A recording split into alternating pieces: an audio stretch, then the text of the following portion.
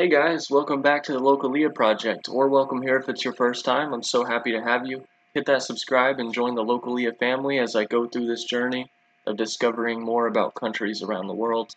Today I'm diving back into the UK. I just did a video very similar to this one, but this one is 5 most charming small towns in England. It's very short. It's only about 4 minutes. So let's dive into it, and let me know what I should check out next in the comments below.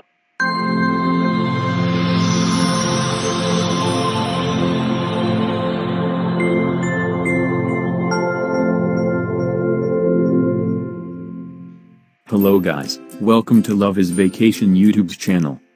Now I want to give you information about... Oh guys, I always dislike when it's like, I really dislike the automated voice kind of thing. 5 most charming small towns in England. Number 5, Castle Combe. The Cotswolds area of outstanding natural beauty has a lot to answer for when it comes to beautiful English. It's extremely charming. Extremely charming. How old is this? Let me know in the comments, guys. Towns to match. Castle Combe is one of them.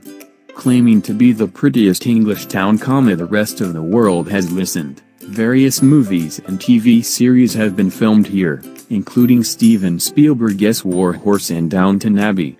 Historical I don't think I've seen those. as ever, the imposing 15th century St. Andrew's Church reflects the former prosperity of the Cotswolds textile industry. There is even some historical 5-star accommodation, the 14th century Manor House Hotel. Number 4, Livenham. Medieval buildings lean higgledy-piggledy in Livenham like something from another time.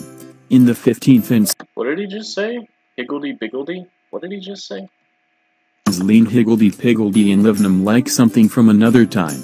In the 15th and 16th centuries the town was famous for its wool, and one of the richest settlements in Britain because of it, but fell into decline with cheaper exports from Europe.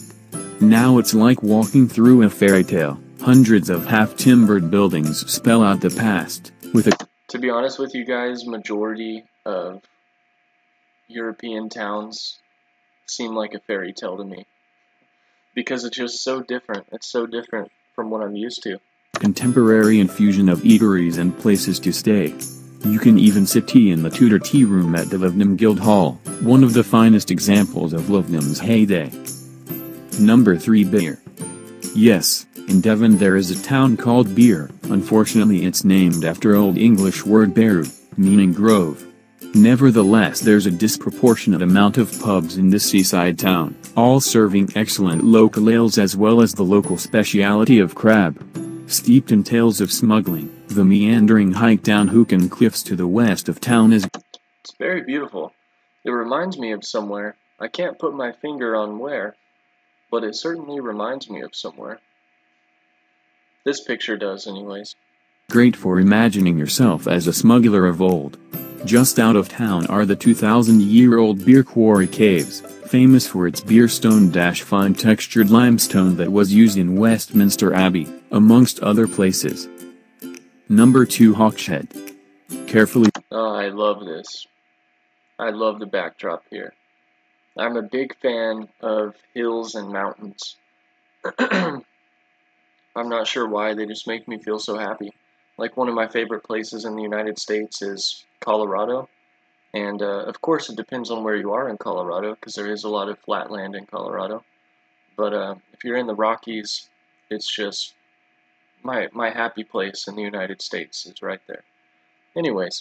Preserved Hawkshead was once home to William Wordsworth, who described it in his poem The Prelude.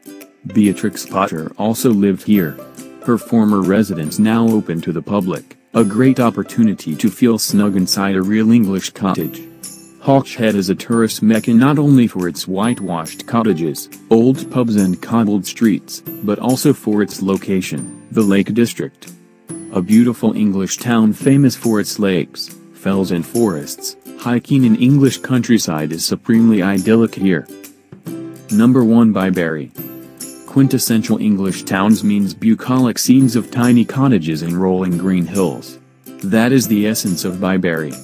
Arlington Row, A particularly picturesque section of protected houses in the town features on the inside cover of all UK passports. Strolling around Byberry and falling in love with the place is the main pastime here, a center Let me know if any of you guys live in Byberry. for countryside walks and tea rooms. Located in the Cotswolds, a region renowned for quaint towns and lovely countryside, it doesn't get more charming than this quiet slice of pastoral England. Thank you for watching. Okay, that electronic voice was a little bit annoying, but I did enjoy checking out those towns. Let me know where you live. If you live in any of those towns, let me know. And please hit the subscribe and join the Local Leah family. I will continue to learn more about the UK and other European countries, and soon other countries around the world as well. So with that being said, you guys have a great day wherever you are in the world, and I will see you soon.